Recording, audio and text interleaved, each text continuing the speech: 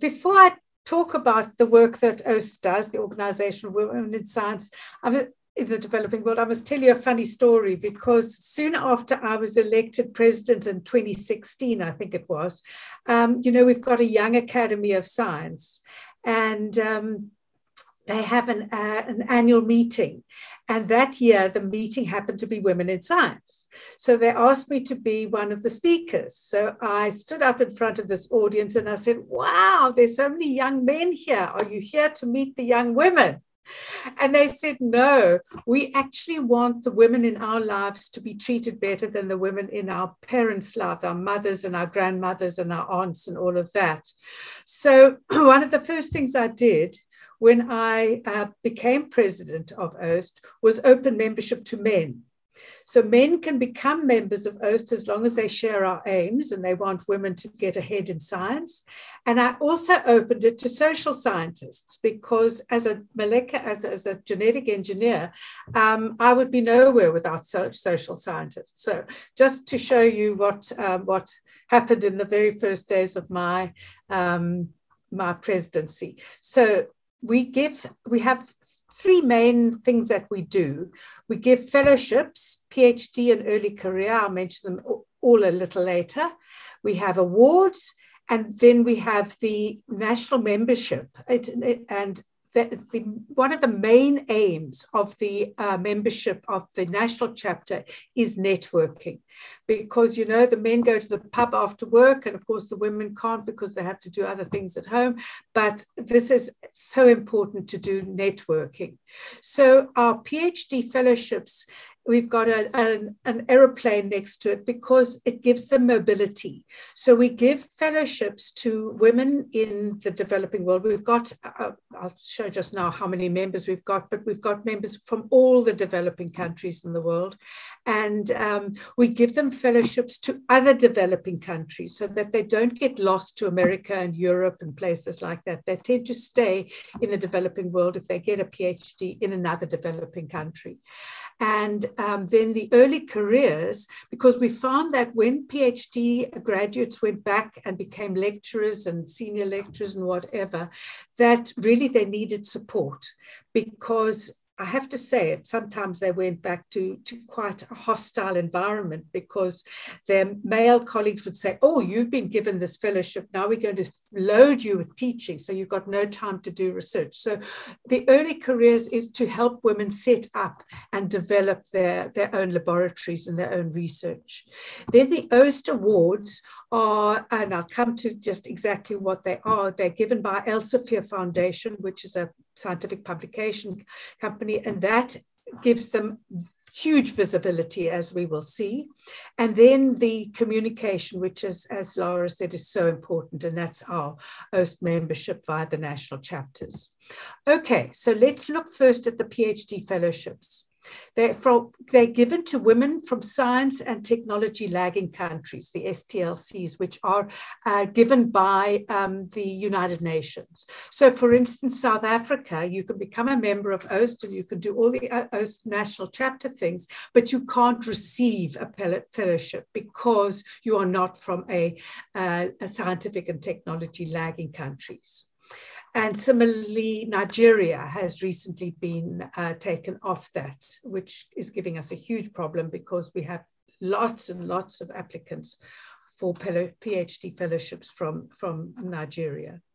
And we give them in natural engineering, information technology sciences, and the host institute again is in the developing countries, the global south. And it's funded by SIDA, the Swedish International Development Agency, and it's been going since 1998. So that's a long-standing fellowship that we've had. And just to catch you up, so far, I mean, in the time we've had, 576 fellowships have been awarded, 363 graduates, 151 are still studying. We've only had 62 dropouts in the 576 that were awarded, which I think is pretty good going.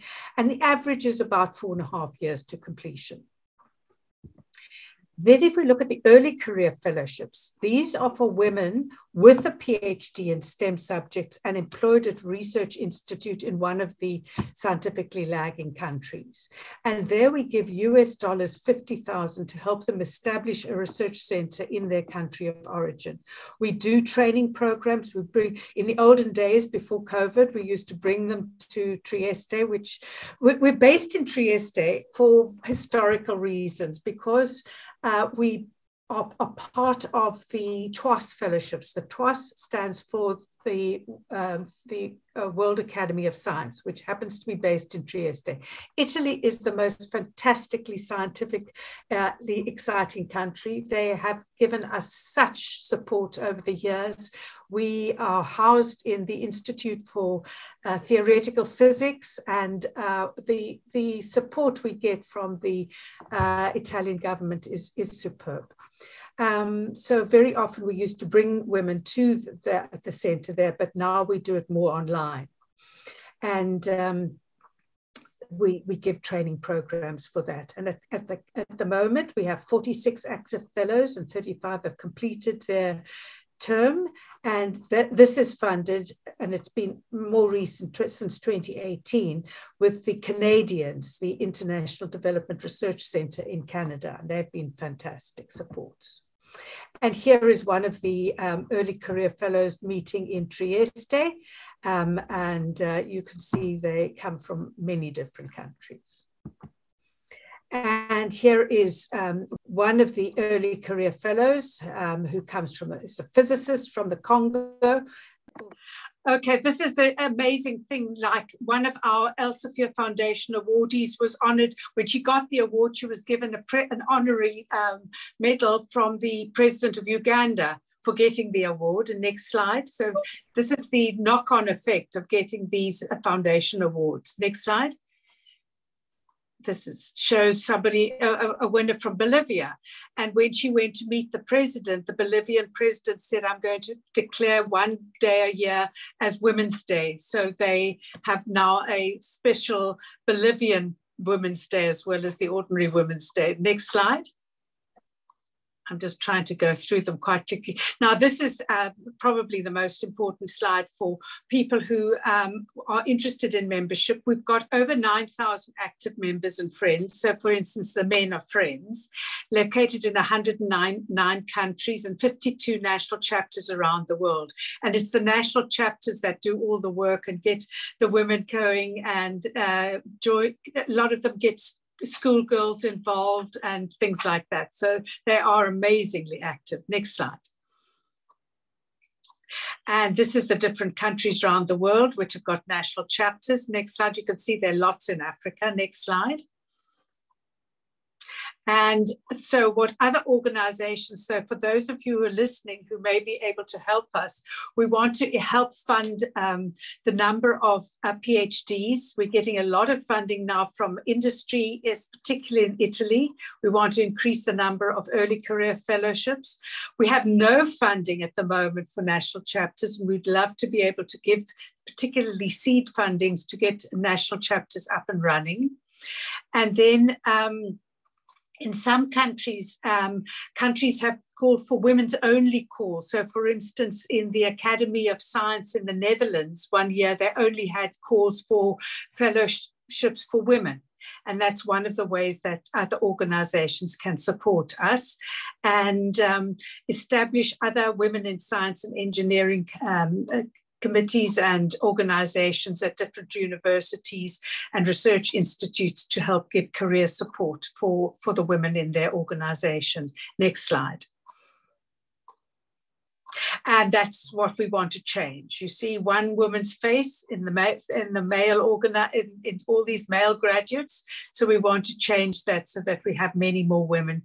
And the last slide is just a thank you. So now, how about opening for questions?